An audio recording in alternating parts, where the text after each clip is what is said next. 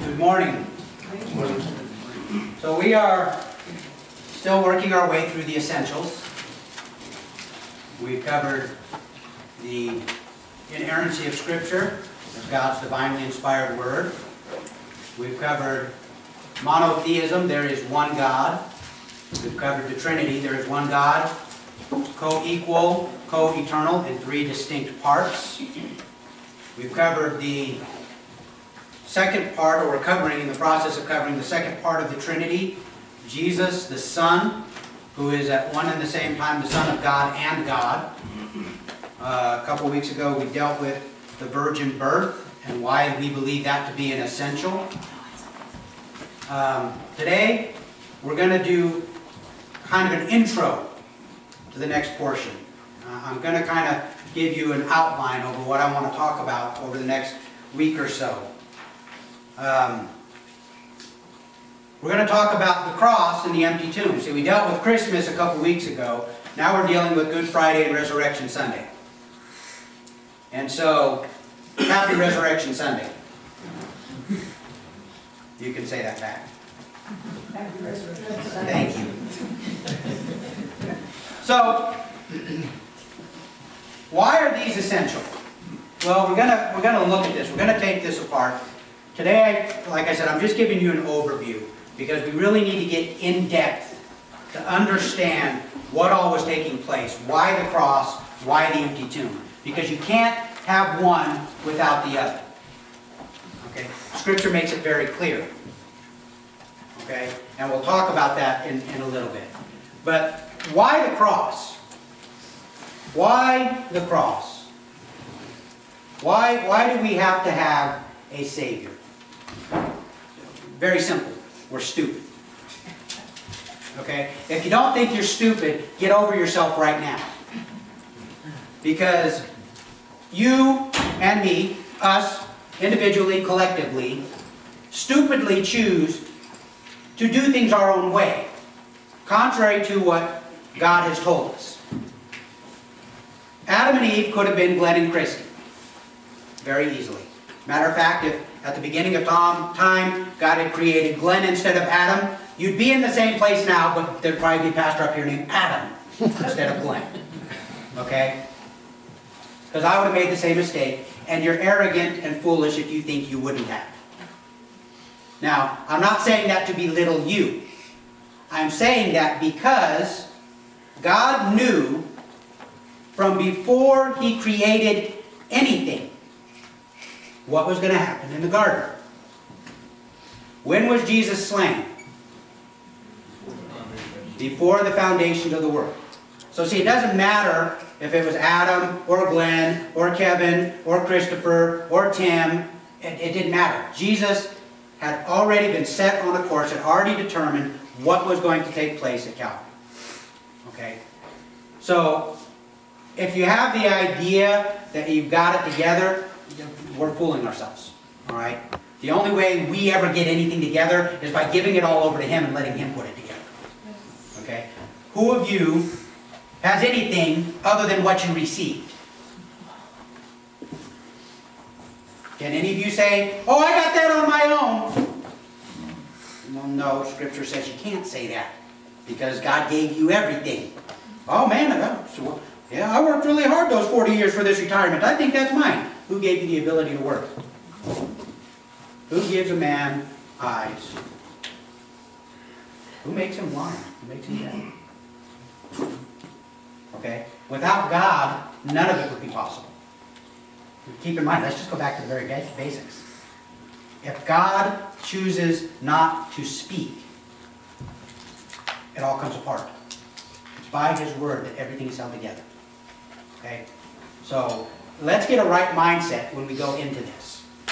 Because we tend to treat sin frivolously. Okay? We don't like to deal with the nature of sin. We like to kind of brush that under the rug and move on to the good things. But you can't get to the good things if you're still carrying sin around with you. Alright? So, original sin. They ate the fruit. I don't know what kind of fruit they ate. The Bible doesn't tell us. They just tell us that it was comely to look at, and it was good for eating. A banana? I don't look at a banana and go, wow, that looks good for eating. But who knows what he was thinking? An apple? We always assume it was an apple. I don't know where we got an apple. You know? Was it a Golden Delicious? I don't know. It doesn't matter. I don't think it was any fruit that we've got. I really don't. I think it was unique to that tree. Okay? It was the knowledge fruit. Okay? So, Eve, being deceived by the serpent, eats of the fruit, and then gives the fruit to her husband, who also being stupid, eats of the fruit. Okay? Now, we see the nature of sin from there on. We see that God comes into the garden in the cool of the evening, and He calls them, and He calls Adam, where are you? Now, God knew where Adam was. I told you a couple of weeks ago. Can you imagine trying to play hide and seek with God? How lame would that be? 1, 2, 3, 4, 5, 6, 7, 8, 9, 10. Kevin's there, Christopher's there, and we got Robin over here. Ollie, Oxenfree, I win. That would be lame. And then when it was your turn to go find him, good luck. Okay? So why was He calling Adam? Was it for his sake? No, it wasn't for his sake. It was for Adam's sake. And to be honest with you, from that time to this, God has walked calling. He has walked calling. And He calls, Glenn, where are you? Dustin, where are you? Christian, where are you? Not for His sake, He knows where we are, but for ours. So we will realize that we're lost. Okay? So then Adam comes out wearing a twig. Adam, what? Really? All this and that's what you got? Come on. God, the woman you gave me, it was all her fault. Really, do you see what He's saying there? Do you really see what He's saying there? He's not really blaming the woman, is He? That's right. He's blaming God. If you had not given me this, I was happy with the monkey. The monkey never gave me fruit to eat.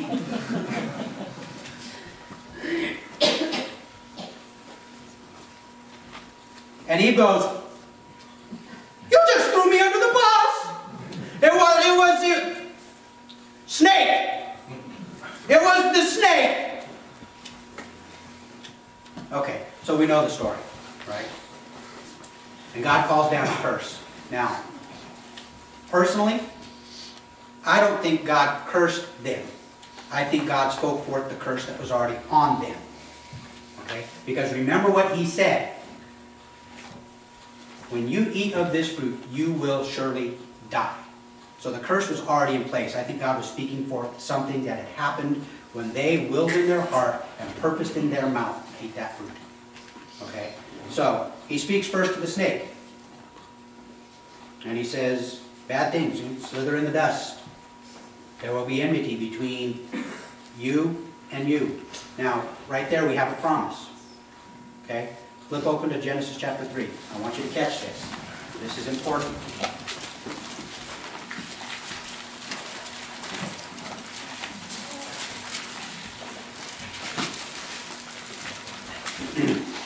We talked about this a couple weeks ago when we talked about the virgin birth.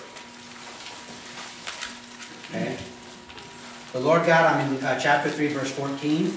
The Lord God said to the serpent, because you have done this, cursed are you above all livestock and above all the beasts of the field. On your belly you shall go, and dust you shall eat all the days of your life.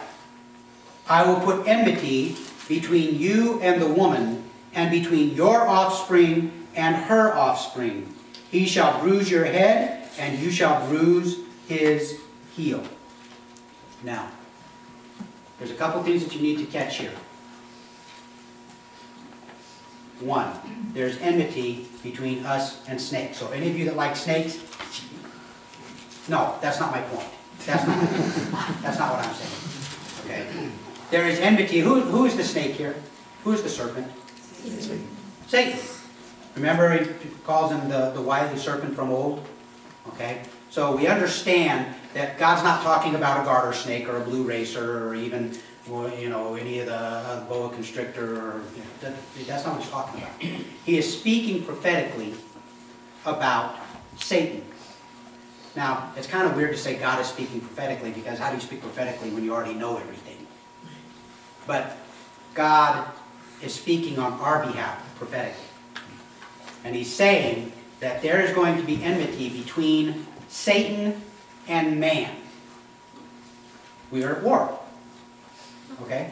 And it's kind of a weird dichotomy that those that reject God think, you really think Satan's your friend? You really think that what the world has to offer is friendship? Right here, God says no. He hates you. Enmity. Enemy. He despises you. So you get to choose whom you will serve. Are you going to serve God, who loves you with an undying love, who loves you so much that he willingly gave up his life for you? Or are you going to serve Satan, who hates you, and his only goal is to steal, to kill, and to destroy? That's your two choices. That's it. I'm going to serve myself. Satan. Oh, no, no, no, no. I don't worship the devil. Who are you worshiping? Because you're not worshiping God. If you're not worshiping God, anything other than God is Satan.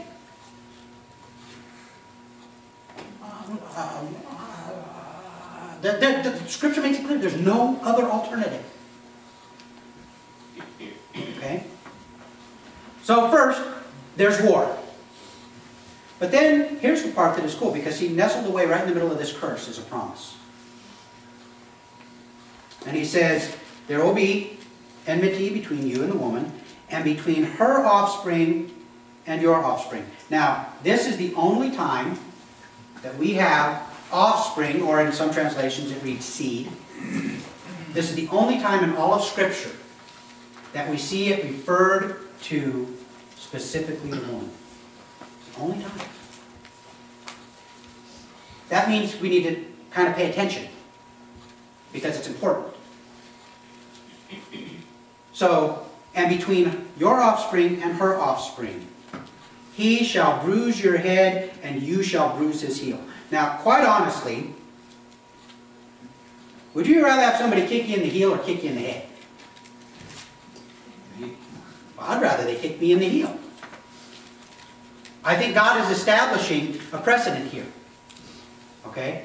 Yeah, Satan is going to do something against man. I think specifically he's speaking about Jesus.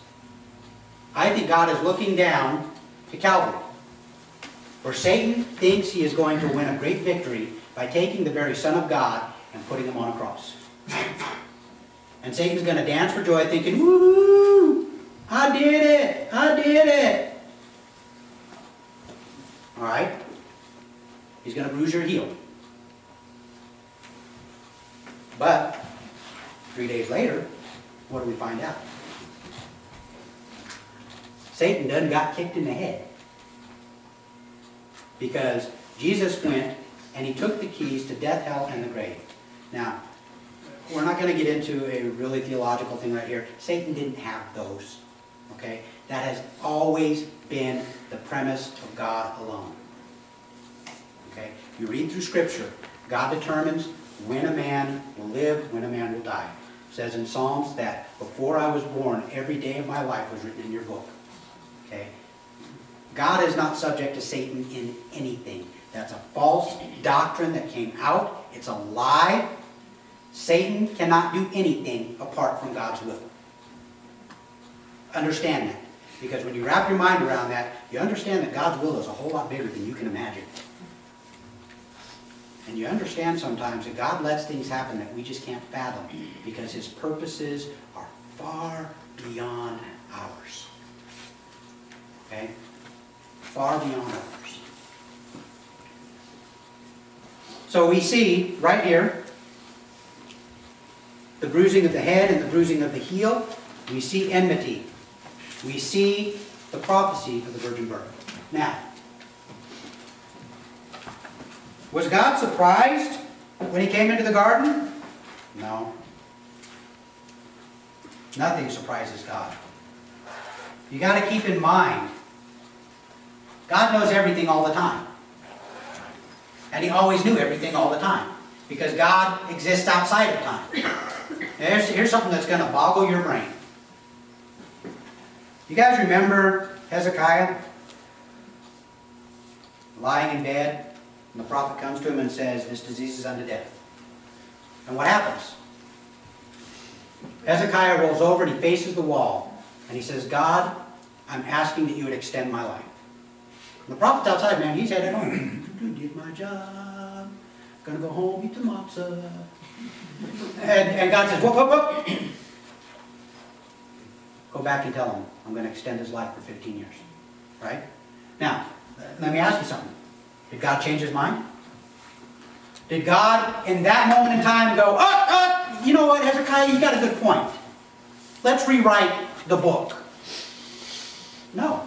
Because, see, God already knew. And what's really going to boggle your brain is that in that moment, God was also existing at the moment that he wrote all of Hezekiah's life. Now, that don't trip your mind. I don't know what will. Because he exists always at all the same time, knowing everything. And so he knew way back that Hezekiah was going to come to this point and this was going to have to change. Why? For God's sake? No. I think for ours. I think for ours. I think to show us that there is power in prayer. Not for our sake, for his sake.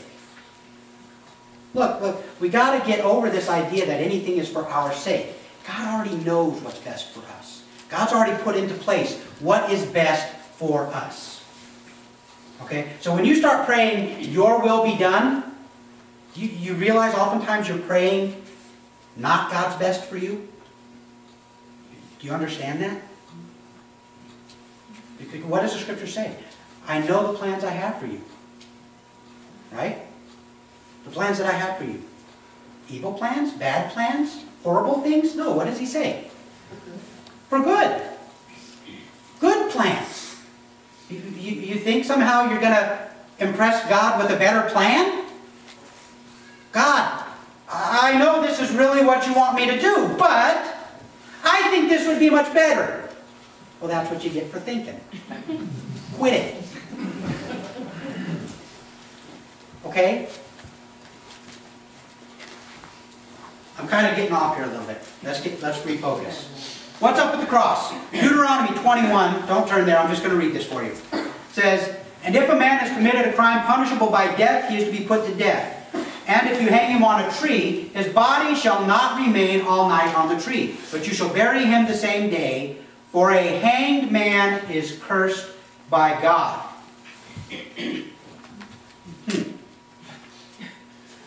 Now, God does stuff that I don't get sometimes. I don't get it. I figure if a man deserves death and you start heaving rocks at his head and he dies, it's done. And if a man deserves death and you run him through with a sword, he dies and it's done. And if a man does something deserving of death and he's hung on a tree, he dies and it's done. But God doesn't see it that way. God looks at this and says, look, anyone that's hung on a tree is cursed. Okay. All right. I don't know why God chose that. He didn't tell me. He doesn't even really go into, in all of Scripture, he doesn't explain why. Why is that person cursed and not the one that got rocks heaved at his head? But do you notice what happens? Let's jump ahead to the New Testament. The Jews are looking for a reason to kill Jesus. And they run up a bunch of charges. They run him into Pilate. And Pilate's going, you want to kill him for what? Because he said, what? Really? I don't see any problem with this. Let him go. No, wait, what? You don't want to let him go? So he brings him out and he says, all right, you know what, here. being very political, being astute politically. He says, look, I'm going to give you a choice. We got Jesus.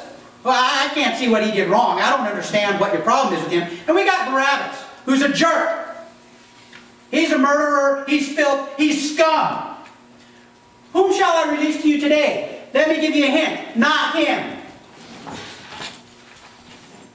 And the Jews say, release to us Barabbas. But then they go further. And he says, what then shall I do with Jesus? Now what did the Jews say? They call out at the instigation of the Sanhedrin, of the religious leaders, they call out, crucify him. Now, we look at that and we don't understand the significance of that until we understand that the death that they are calling for is cursing him. Okay? They could have stoned him. According to their law, they should have stoned him. They could have shot him with arrows. They could have drowned him. They could have done any number of things and satisfied the requirement of the law for what they felt was the offense for their trumped up charges. But that's not what they said. What did they say? Crucify him. Hang him on a tree so that he would be cursed. Why do you think they did that? Do you think that was on accident? No. Do you know why I think they did that? I think they felt like they were being righteous. Because this man had multiple times set himself equal to God. Before Abraham was, I am. Okay? We need to start understanding some of these things because a lot of times we read through Scripture and it's like you're watching one movie and all of a sudden right in the middle of it you get switched to another movie because here's Jesus having a dialogue with the religious leaders and all of a sudden everybody's picking up rocks. Like what happened? We need to read with understanding. Okay? I think they wanted him crucified because he had so insulted their belief and their faith that they wanted him cursed. It wasn't sufficient for them to curse him. Because they did that too, remember?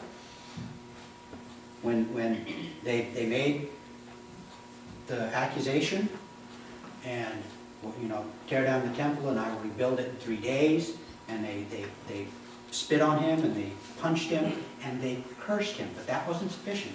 They didn't want just a curse on him, they wanted his body cursed. Okay? So,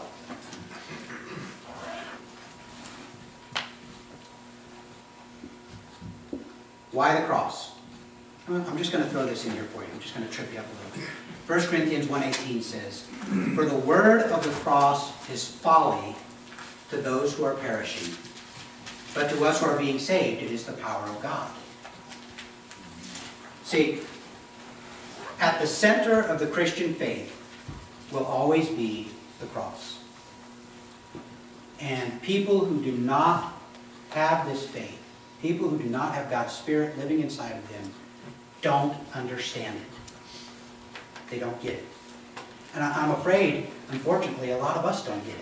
To us, it's become a symbol. We look at this and we think it's a nice piece of jewelry. You know? We wear it around our neck, or maybe we put it on our ring, or we get a nice brooch. Brooch? We put a pendant. I don't know what you call that. I don't wear them, so I don't really know. And that's kind of the extent of what we think about it. I want to read something to you. You've probably heard this before.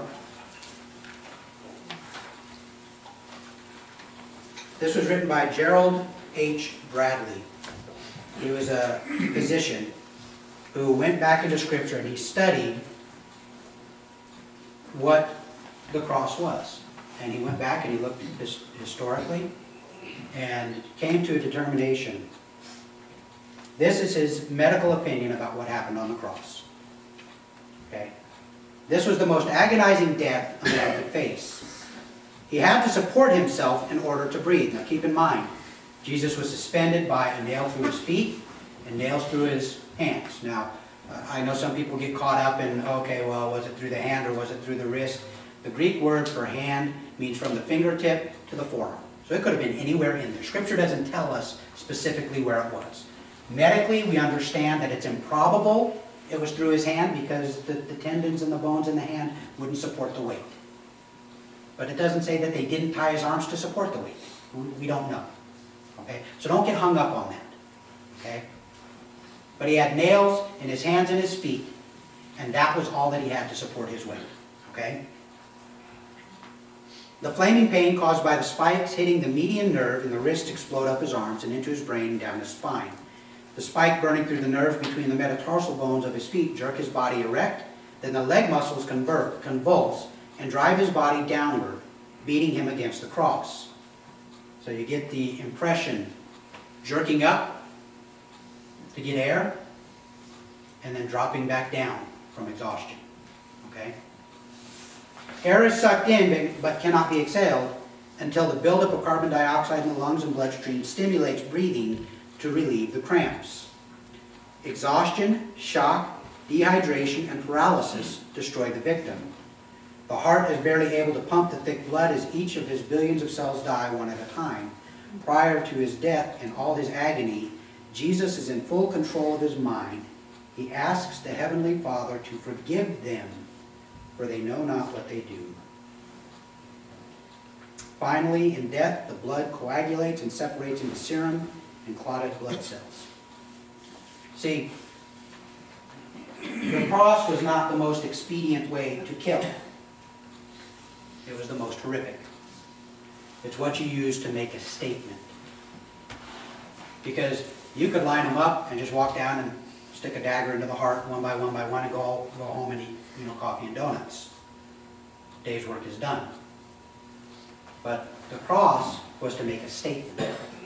And we see this. We actually see Nero lining roadways with Christians on crosses.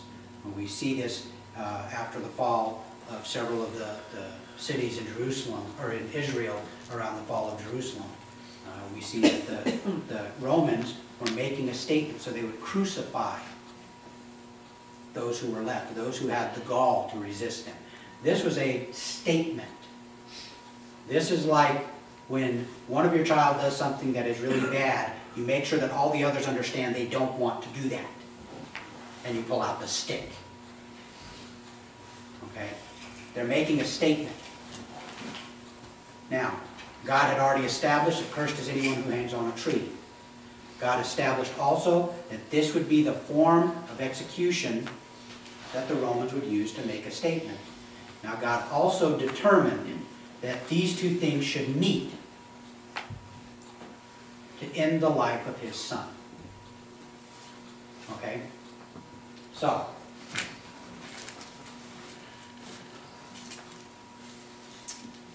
Romans 3:23 says what? Come on, say it out. Oh.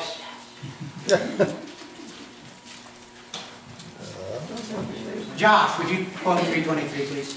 For the wages of sin is death, the gift of God is eternal life in Christ Jesus our Lord. Okay, 3:23 is before that, though. For all have sinned, fallen short of the glory of God. 6:23 is what was coming next. Okay? So, understand this. From Adam to the newest born babe right now is included in this statement. For all have sinned. Okay? All have sinned and fallen short of the glory of God. Everyone. There is no one righteous. When God makes emphatic, all-inclusive statements, there's not excuse. Okay? When he says all have sinned, that means everyone. We said no one is righteous, that means no one. Okay? What is the result of that? For the wages of sin is death. But the free gift of God is eternal life in Christ Jesus. Now, if we are caught in sin, if there is no way for us to get out of sin, what is the result of that condition? Death. Now, is that death just fall over and it's done? No. That's the physical death. But that just leads us to the eternal death. What is the eternal death? Separation from Yeah, yeah. You know, I kind of chuckle at people that go, oh, you know, you really think God would torture people in hell forever and burning fires and flames and look, that's not what's going to make hell so bad. That's the least of it. Do you understand what's going to happen at the end of all things? God is going to have every single person stand before Him and give account. And they're going to come into the very presence of God, oftentimes a God they denied. And they're going to see Him in His radiant glory and know Him for who He is, because it says every knee will bow and every tongue will confess that Jesus Christ is Lord. So all of them are going to come in with full understanding and go, oops. And to the sheep He will say, enter into eternal life. But to the goats He will say, depart from me. Listen, what is going to make hell so bad isn't the fire. What's going to make hell so bad is that you will have known the presence of the ever-living God and be cast out forever. Okay? That's what hell is. To be eternally separated. Now look, in this life, we have people walking all around that go, oh, I don't accept God, I reject Him. But God is still here. I can go right here. Excuse me, Ron. Here you go. Ron doesn't exist! I refuse to accept that Ron exists. He is not here. Tim, where's Ron? No, he's not. Can you prove that he's there? No, I refuse. That could be a mirage. That could be a holographic display from Star Trek. I don't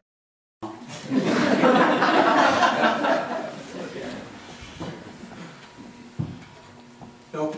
Not wrong. Look, that's what atheists do all the time. God says He's revealed Himself in creation. He's revealed Himself in man's conscience. And they go, no, I refuse to look. I refuse to accept it. Okay? So, all have sinned and fallen short of the glory of God. The wages of sin is death. How do we get out? We are without hope. How do we get out? Well, we own a lot of livestock and kill them. Raise them and kill them. Raise them and kill them. Raise them and kill them. And then they've got to do weird stuff and eat it.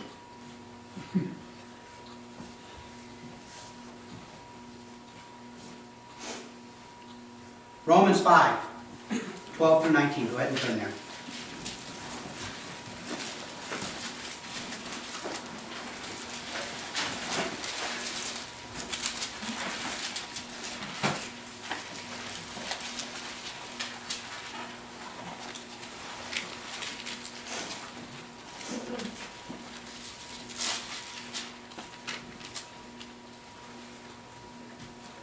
Therefore, just as sin came into the world through one man, and death through sin, and so death spread to all men because all sinned.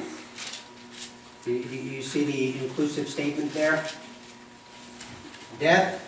Sin came in through one man, and death through sin, so death spread to all men because all sinned.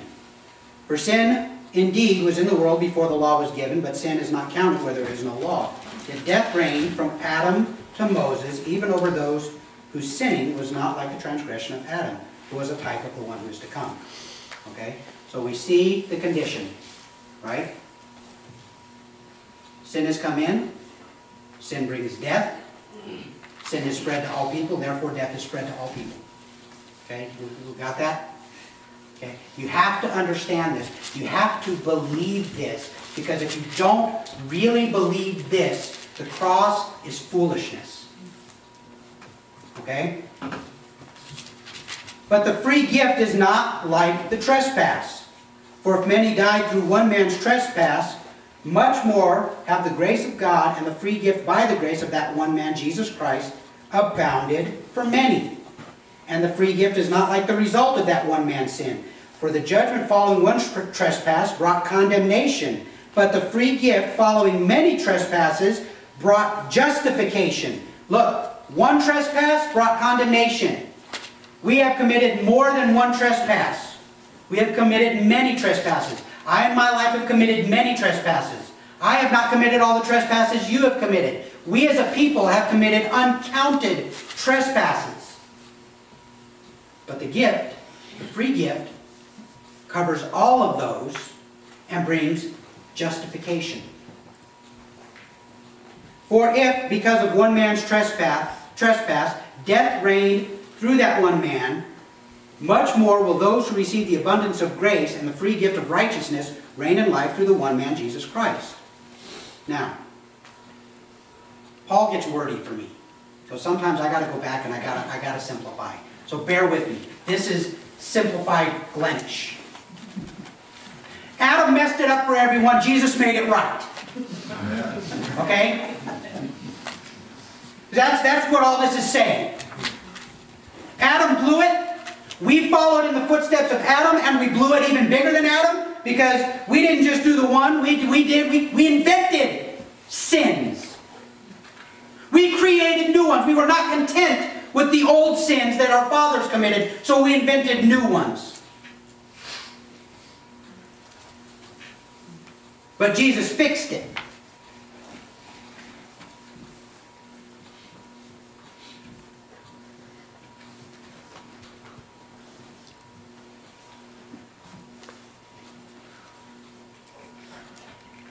Why the cross? I think it's an elegant picture. Because if anyone that is hung on a tree is cursed of God, but man is already cursed of God because of our own sin, our willfulness, our own desire to separate ourselves from God. We're already cursed. Now don't look at the picture here. There's only one been born who was born perfect, free from sin. Okay? Only one. Well, what about Adam? He wasn't born. He was made up out of the dust and God breathed life into him.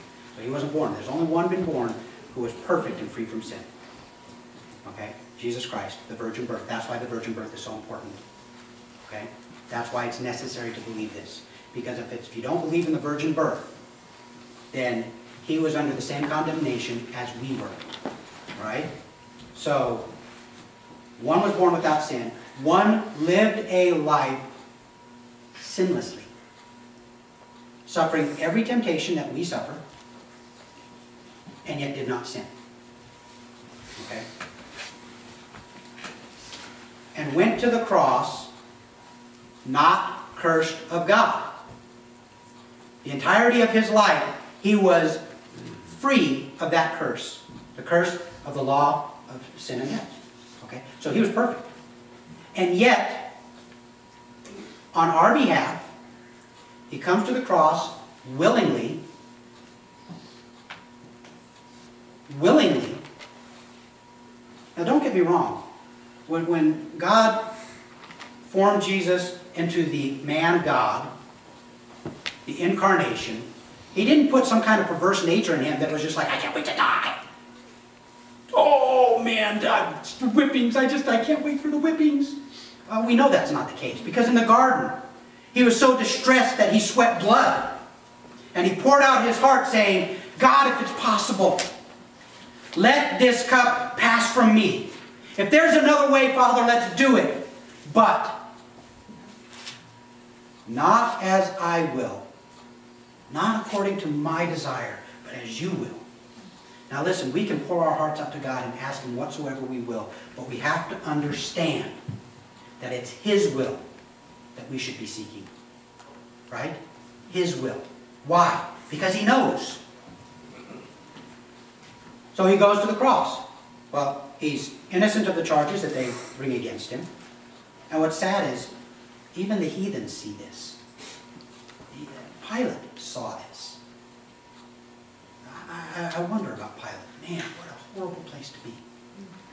What a horrible place to be. The best he can do is, I wash my hands of this. I am not guilty of this man's blood. And the people that knew better, the people that should have known, that had the writings of the law and the prophets, that had God's choosing upon them, the ones that should have known, rejected it.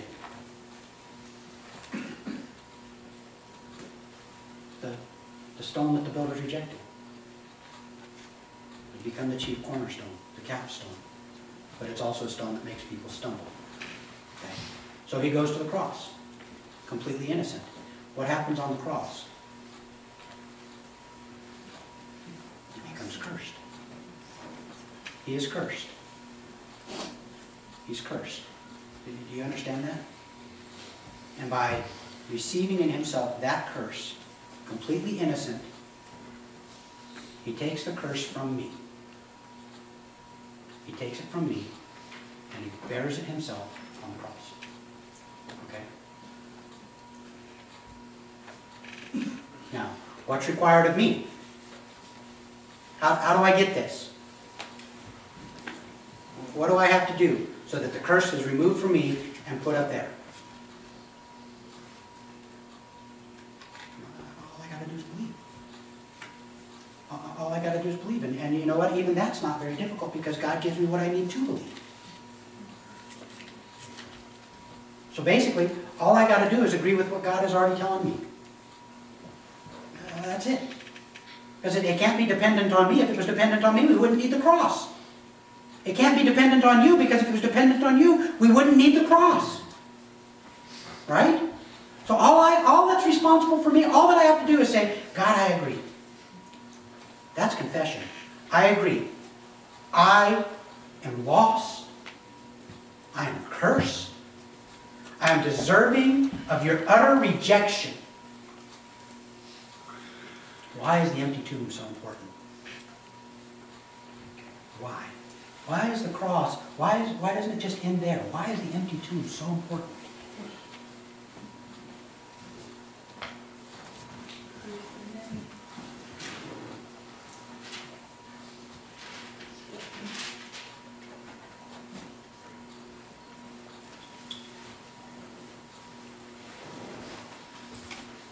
Romans chapter 10, verse 9.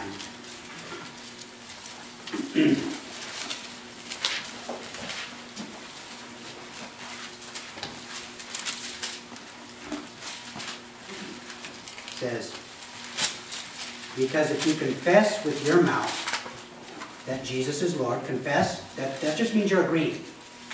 Okay?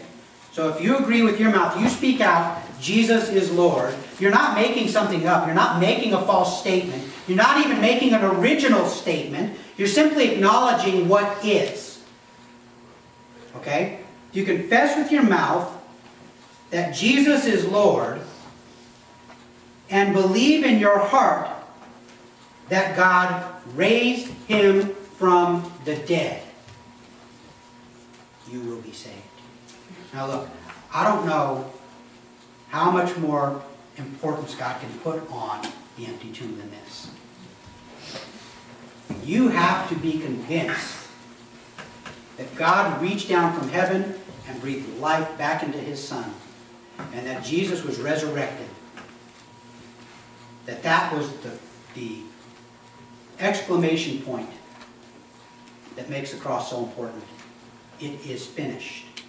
I have done it. It is accomplished. Okay? 1 Corinthians 15. Yes, I'm going to close with this.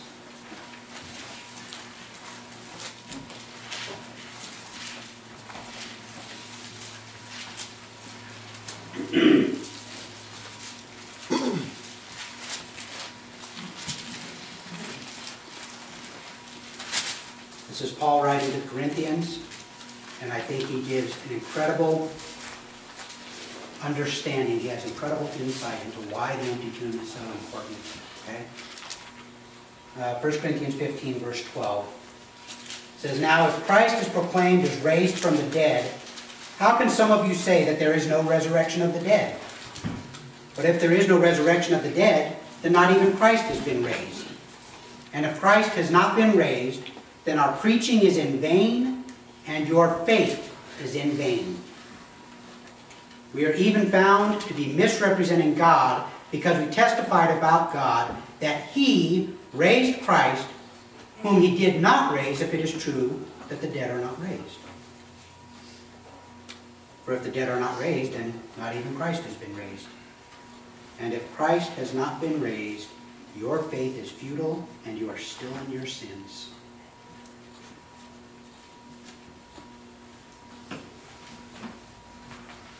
You see? As much value and importance as we place on the cross, and rightfully so, we have to, God has placed an equal value on the empty tomb. See, our hope isn't just in the forgiveness of our sins. Because if we go to the grave and that's it, then what matter the forgiveness of sins? If there's no afterlife, what matter forgiveness of sins? But if there is a resurrection from the dead, as promised, then we have an eternity where all of a sudden forgiveness of sins is very, very important. Because it will determine whether or not we spend that eternity with God or without God. So God has established in His Word that the necessity of the cross is that the curse will be removed from me, from you, from any who would believe. But He doesn't leave it there. There's the empty tomb as well, the promise. There is a resurrection. That when we go into the grave, should we go to the grave before He returns, there is a resurrection unto a new life, an eternal life. Just like I read that passage this morning, where there will be no more tears, no more mourning, no more pain, no more death.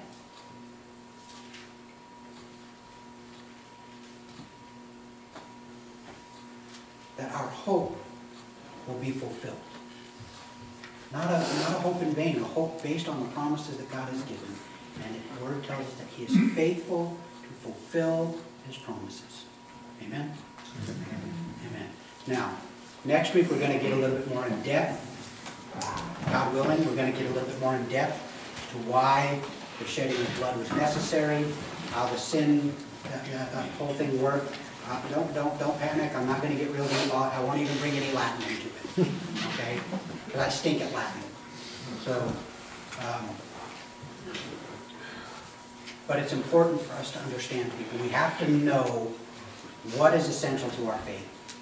We have to know and be convinced that it is essential. Because like Paul says, otherwise we're a people without hope. Okay? Father, we bless you today and we thank you. We honor you for your word. Father, we honor you for your truth. God, that your Spirit reveals all truth to us. And I ask, Lord God, that our eyes and our hearts would be open to the fullness of your truth. I ask, Lord God, that you would settle in our hearts what you have done, the efficacy of what you have done, that it is sufficient. Nothing can be added to it to make it any better, and nothing can be taken away from it. It is finished. It is accomplished. We lift this day to you, Father, and we ask that you would set in our hearts and our minds a desire and a zeal to serve you, to be a useful tool to your hand. Father, a servant with whom you would be well pleased. We thank you and we honor you in Jesus' name.